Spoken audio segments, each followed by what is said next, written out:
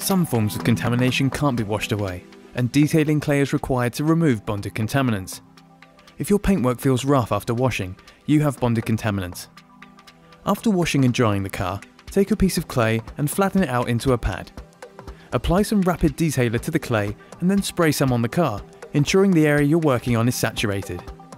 Place the clay on the paintwork and with minimal pressure, move it over the wet paintwork in straight lines. You'll notice that the area soon feels smoother and that the clay glides very easily.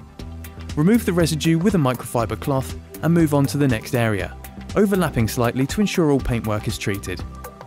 As you move around the car, ensure you only ever work on a lubricated surface, and periodically knead the clay back into itself as it becomes dirty.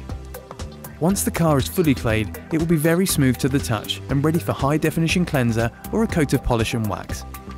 The surface detailing kit removes all bonded contaminants from your paintwork, allowing for a deeper, more durable shine.